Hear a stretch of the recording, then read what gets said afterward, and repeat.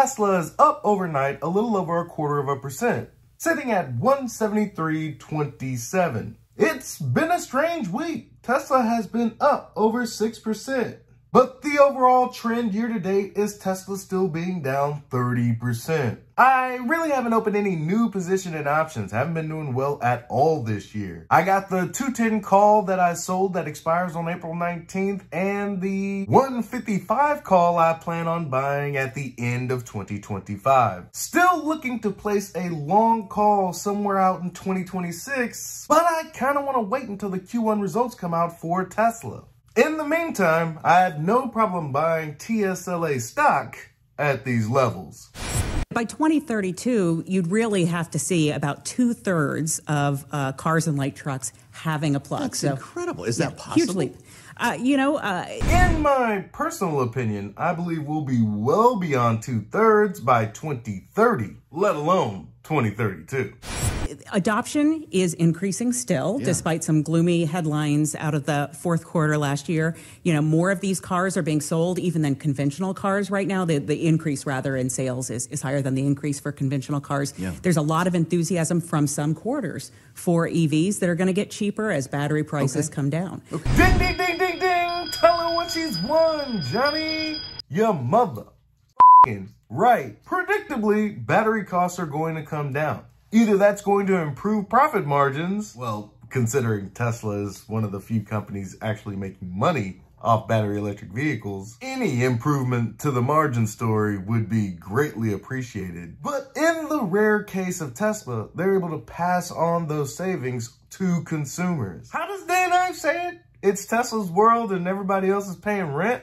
So there's a lot of enthusiasm in some quarters. Of course, there's a lot of people who are concerned about these rules and say they're a de facto cheaper would unlock a lot, right? That's the first thing you hear. Maybe after range, to your point, people have concerns about the charging network, but it's the cost that it's a high barrier to entry. So obviously the administration is trying to do that. I'm fascinated by the reaction by automakers. Clearly this is not the type of thing they want to hear, but they were applauding the addition of hybrids, which seems like a very important part of this story. We've actually seen hybrids outselling EVs recently in terms of what people are comfortable buying. There is a place for the stepping stone for the next few years, I believe. And hopefully our legacy auto manufacturers here in the US can profit a little bit from that. But trust that the hybrid is indeed a stepping stone. That's nothing to hang your hat on. If you want to survive the decade, you need to make sure that you're making battery electric vehicles in mass quantity and efficiently enough to where you're making some profit. Right. Plug-in hybrids in particular have taken, grown in interest. And that is, even though it's a more expensive setup, you've got two drivetrains instead of just a battery electric approach. When she says more expensive, it has two drivetrains in it, so at the purchase price, it's going to be a tad bit more expensive than you'd expect. But think about the maintenance that's included on having two drivetrains. One of the main reasons why we switched over to nothing but battery electric vehicles is because the maintenance is significantly less. Maintaining an internal combustion engine is costly. They're clearly positive for consumers who are worried about range, who are worried about finding that next charging station.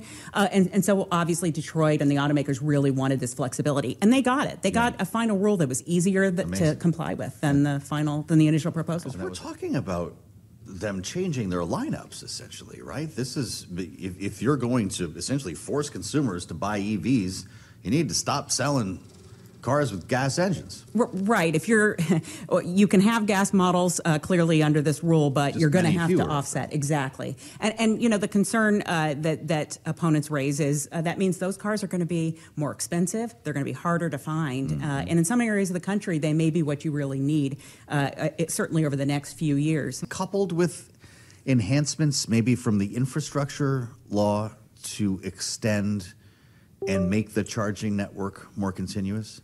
Right. We are benefiting from, and this industry will benefit from, tremendous money that's coming out of both the infrastructure law and the Inflation Reduction Act. Okay. That's going into chargers. Obviously, that's also supporting some battery manufacturing in the U.S. Yeah. All of that's supposed to help basically bring this infrastructure along. Because you can't have one without the other, I guess, here. But you know how politics works. If Donald Trump came back to the White House, this all gets wiped away.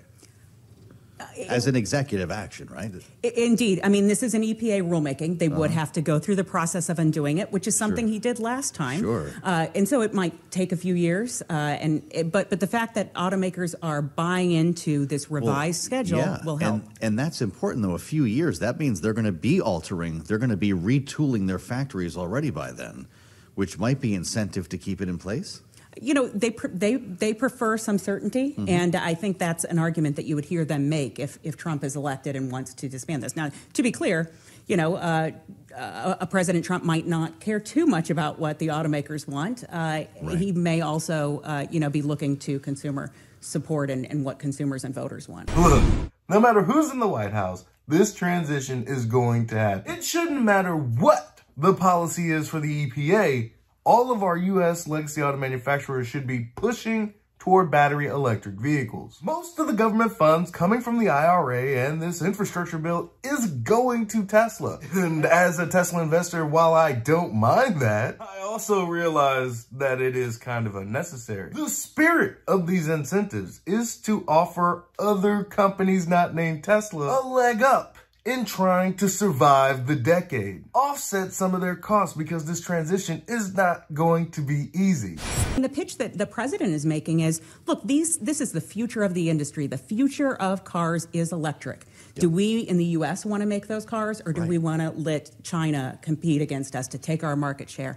And so that's the compelling argument that the president is trying to advance and win over Detroit with. It's crazy how Tesla stock is below 200 right now. Tesla is going to be a multi-trillion-dollar company here in the next decade. Currently with a market cap just over $500 billion. And I haven't heard one peep from the financial news media about full self-driving version 12 from Tesla. How is this software flying under the radar of the news media? This is insane to me. As a matter of fact, this is over. This video, I'm cutting, it's done. Normally, I would say, that's all you get from me today, but no. You're gonna get some bonus content.